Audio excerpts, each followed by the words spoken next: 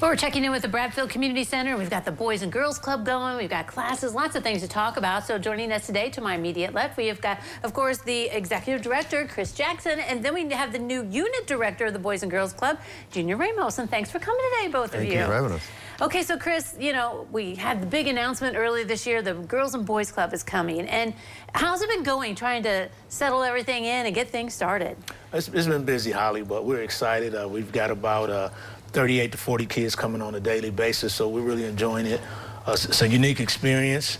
We're just kind of going through the growing pains, so I think once we get everything in place, it's going to be really great. But we're excited. We're excited. Yeah, Junior, I mean, you're going to have the Girls and Boys Club, and it's nice to have the kids come into the center, right, and to know they're learning and doing these things with the club, right? Oh, yeah, absolutely, and they enjoy it. You know, they get disappointed when they have to leave, so their parents keep telling us they want to come back. So we're doing something right. Yeah, well, you've got about 40 kids right now, but part of the problem is you need more volunteers, right? I mean, you can't do it alone. So let's talk about some of your needs, how people can help you out. Yeah, absolutely. Volunteers are needed, and gratefully we will accept volunteers, but we also need staff. We're kind of short on staff right now, and so we're filling in roles that is you know, for other staff, but we're moving along, so it's been good. That's good. So what are you looking for? Like someone to be like enjoying teaching, or, you know, with sports? I mean, I'm not sure, what kind of roles do you need filled? Yeah, one of the key staff members that we need are a couple of YDPs, which is youth development professionals. Those are the teachers in the classrooms with the kids, the hands-on.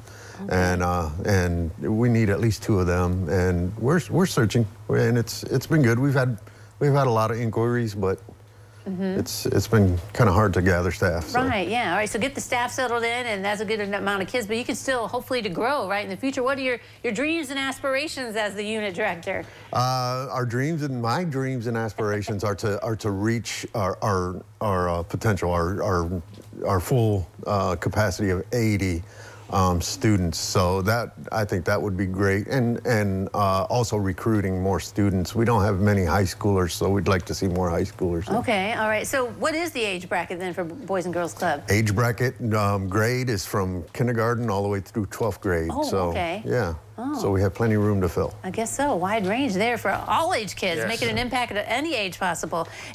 Chris, you know, I know you were instrumental in bringing the club to town. Did you see it's filling a gap? I mean, is that exactly, you know, why was it so important to get the club here and keep it rolling? Yeah, I saw it filling the gap. You know, there's just so many youth that need positive direction. There have some other after-school programs, but we thought by this being a national organization, not only does it bring kids in, but there's some national prominence that come with it financially and things like that. So I thought it would be a great idea, and so far it's starting to turn out that way. And I think here, you know, this is football season, so we got a lot of kids playing football and things like that. But I think once that slows down, those numbers will increase. I think we'll outgrow this building eventually also. Wow. Oh, then that's another problem for you. Where to house everybody? Yes. One step at a time, right? We need to fill all these needs. So we have all ages then for that, but we also have classes. So let's talk about what's happening at Bradfield too, besides the Boys and Girls Club. You got other stuff happening. Yeah, so one of the biggest challenges is that we wanted to make sure Bradfield Center was still known as the community center, so we still have our community center side. Miss Tisha's fitness classes are going well. We've added a couple new fitness classes. We have one called Just Dance. I went in there the other day. They had about 20 participants, so Just Dance is a kind of high routine.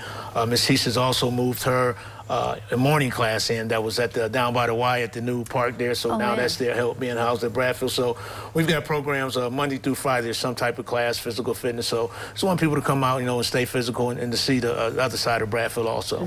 And that's kind of all ages too. I mean, you have seniors doing stuff, and you know, so. Yes, and one of the things we're excited about, hopefully eventually here we're going to kind of blend it to our interdenominational, inter-age deal with the young people from Boys and Girls Club, working out with the seniors, with the seniors from Boys and Girls Club, and then with the adults also. That's awesome. Great things happening at Bradfield. Both of you, thanks very much for coming today. Thank you. Good to see Thank you very much. All right, don't go away. We'll take a look at the weather forecast next.